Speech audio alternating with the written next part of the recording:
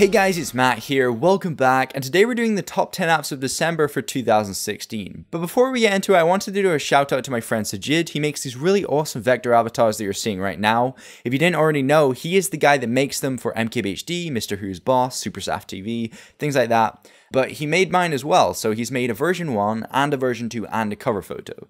So I'd like to thank him, and if you would like one of these, I'll leave the contact details down below. Okay, so cracking on into it, first one up is Brave. So this is a browser rather like Google Chrome, but it has an additional feature. It has an ad block built in. When using a website like Putlocker, you won't get any ads, which is really good. So everything's really the same, so changing tabs as well as your menu, everything is like Google Chrome, apart from this tab here, where you have options to block things, as well as only access HTTPS websites. So it's really nice. There's really not a lot to it because it is just Google Chrome with this ad block, but I definitely prefer it over Chrome because I hate how ads pop up and I get loads of APKs downloading if I go to a dodgy website, and this simply gets around that. So I'm really glad I can now watch Putlocker on my phone without having all sorts of weird ads coming up.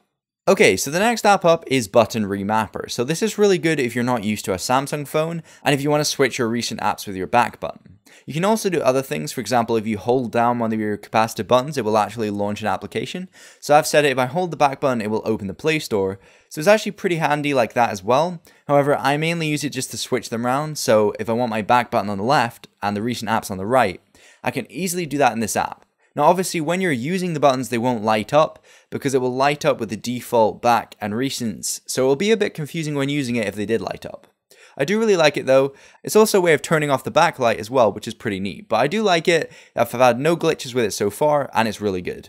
So the next app up is Wallpaper Modder. So this one allowed me to change my home screen wallpaper to suit my personal touch a little bit more. So I changed it so that my wallpaper would be a bit more pink, a bit more Christmassy, festive, and I changed the contrast as well as the hue, the saturation, things like that. You can also blur your background, but basically I customized it to the colors that I want, and then all you do to set it is hit the tick at the top, or you can save it. So it simply converts your current wallpaper into one that you slightly prefer, and I really do like this. It's a great idea, and I actually make the wallpapers look much better for my personal taste using this app. So the next app up is Iconum. So I think that's how you say it, Iconum. Not too sure, but basically this is a Super widget add-on. So you have some widgets in here as well as wallpapers, which they're all really nice and minimal. I don't really like them as much as other wallpaper apps that I have, but they're definitely nice to have in there. But I mainly use this for the widgets. So there's some insane minimal material design widgets in here, and you can simply set this on your home screen. Now to do this, you're obviously going to have to buy Super Widget Pro, or you're going to have to download it from somewhere as an APK if you don't want to pay. But I don't recommend that, obviously. And once you get it, you can simply apply one of these themes and you get a really nice looking widget on your home screen. So they're very customizable. A lot of them you can set your location and get weather and things like that, as well as some that give access to certain apps. So I can click this red button and get to Google Plus easily. I don't know why I'd want to, but I can. But yeah, it's pretty cool, very minimal, and I do like them a lot. So I definitely recommend trying it out.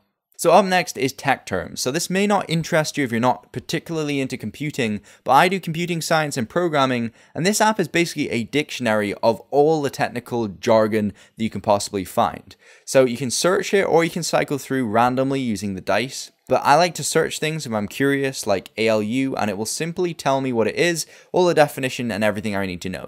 So right now I'm doing computing science as a subject, so I do use it a lot for that, but I think it's generally just interesting to find out new words and jargon all the time. So if you're definitely interested in that, check out this app, it's really good. Okay, so Tinycore is up next. So this one allows you to monitor your CPU usage or your RAM usage, or you can even have your battery up there. So if you pay extra, you can have both to display up there. But to be honest, I don't feel the need to do that. I only really want to show my CPU usage because I want to know which apps are using all the CPU power of my phone. So it's really helpful for that. But I do like to just check it occasionally, and if it's too high, then I'll close the app because it's obviously just going to drain so much battery. And if I'm out somewhere, then I don't want to waste charge, so I kind of use it in that sense. So you can apply different ones, and you can see loads of technical data of your phone if you go into the side here. That's kind of interesting and stuff, but I mainly just use it to get that bar at the top. But these are some just additional things. Now there's also a customization tab at the side where you can create your own. So you can choose whichever one you want to monitor, so CPU or RAM or battery, and then you can customize the height and width of the bar, so you can make it go right across or just halfway. So you can also change the colors, for example, the background color and stuff like that. So I guess it's kind of cool if you want to customize it. I'm probably just going to leave it as default just because I think it looks nice and minimal like that. And it doesn't take up too much of my screen, but it's just a little bit of extra information that's added at the top. Okay, so device frame generator is up next. This one's really nice if you want a device frame around your screenshot. So if you're taking a screenshot on your device and you want to send it to someone, or maybe you want to set it as like a picture, like a thumbnail for a video or something, or if you want to post it on social media like Instagram or Google+, then you can easily insert your screenshot into a device window like this. And it looks really nice and minimal. It's a material design look. You can change your background, and there's a bunch of different devices which you can choose from. But I think it looks really nice if you're just displaying your screenshot. It just kind of gives it that extra bit of uniqueness. Okay, so this one up next is Taustakuvio. I have no idea why they called it that or if it's named after someone, but I like the app, so that's why I put it in this video. And it's basically a wallpaper app. So there's some really nice minimal wallpapers, and a lot of them are just really funky and cool. I just really like them. I've never seen such a diverse group of wallpapers in the one app. They are really all crazily different, and I really do like them though. Some of them are really cool. For example, this lava one. I've never seen wallpapers like this in any other app. They have some really nice colors to them, and I feel like it goes really nicely with my style. So that's personally why I prefer this app over many other wallpaper apps. Obviously there is some really cool ones as well, like backdrops, but I've already put that in a video, and this is also a wallpaper app that I use. So up next is Launchify. So this is like your recent apps or frequently used apps, and it will display your notification bar, so you can quickly access them. It also shows on your lock screen, however you can turn that off. But basically it allows you to quickly access frequently used apps. So if you're switching between apps, you can simply swipe down and select the app that you were in last, and it will jump back to it. So I find this really handy, and I'm really used to it from using my iPhone quite a lot, because when you swipe down to get your search bar, it has your recently used apps there. It gives me that little extra feature when I'm on my Samsung, and I do like it. So definitely check it out if you're interested in this app. There's not too much customization options, but it's just really handy, and I just like the way it feels to use.